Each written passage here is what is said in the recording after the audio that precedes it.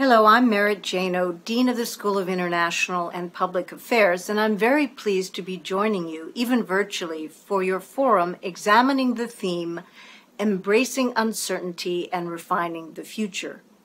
You are looking at a crucial set of issues for the global economy, and I want to start by congratulating the organizers and students who are part of this effort.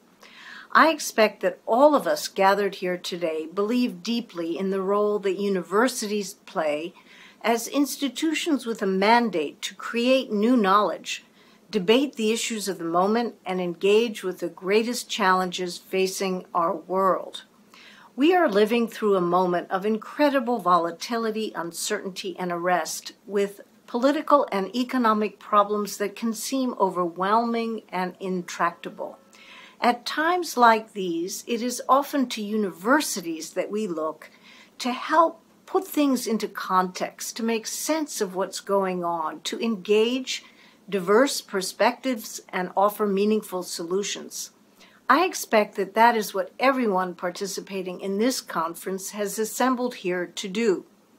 We're also here because we understand the importance of building and sustaining intellectual ties between the United States and China, and indeed the world.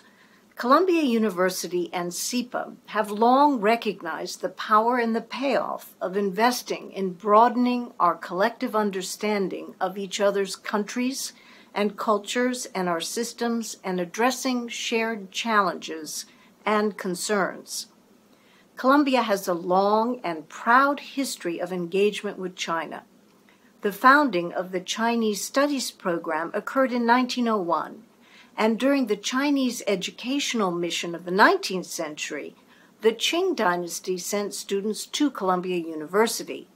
Our CV Star East Asian Library is one of the major collections in North America. From early research and teaching in language, literature, history and religion, sciences and social sciences, to the numerous scholars who regularly collaborate with Chinese universities across fields like economics, finance, social sciences, humanities, and engineering, and of course our Columbia Global Center in Beijing. Columbia and SIPA's ties with China are deep and rich. SIPA, for its part, is the most global school of public policy in the world.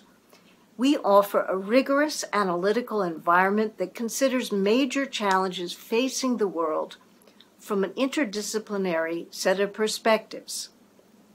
SIPA also has history of deep intellectual engagement with China, reflected in ongoing research and collaboration with researchers, policymakers, and business leaders in China on a broad set of policy issues. We have seen a steady rise over the last decade in students from China, now composing about 20% of our graduate student body. And we have a remarkable Chinese alumni community. In a word, we are proud of the Columbia students, faculty, and alumni from China, whose experiences and rich expertise and talent add vitality to our classrooms, our labs, and our broader university community. I hope and trust that these relations will deepen in the years ahead. Turning to the subject of your conference, as you are considering global trends, I invite you to consider at least 4 dimensions. First, you may wish to consider how economic prospects have diverged across countries in recent months.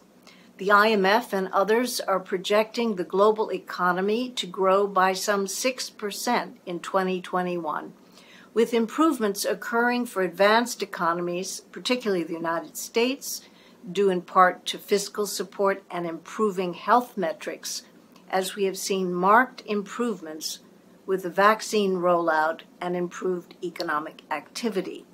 A number of countries can look forward to further normalization of activity, even as other nations still face rising COVID infections and very fragile economies. Second, I invite you to consider the lessons from the period we have been going through on how interconnected the world is, whether we like it or not, and what this means. Third, consider not only the risks and the weaknesses in the global economy, but also the opportunities that lie ahead, the remarkable contributions of science, the potential of the digital transformations we are witnessing to support financial inclusion and economic growth. And finally, please consider developments between the United States and China and within these two great nations, as it will matter enormously. U.S.-China relations are in one of the more difficult periods that I have seen in my professional lifetime. There is much talk about economic decoupling. While I think that is neither feasible without major disruptions nor desirable, it is important to understand the sources of tension that have triggered those concerns and consider what can be done about it.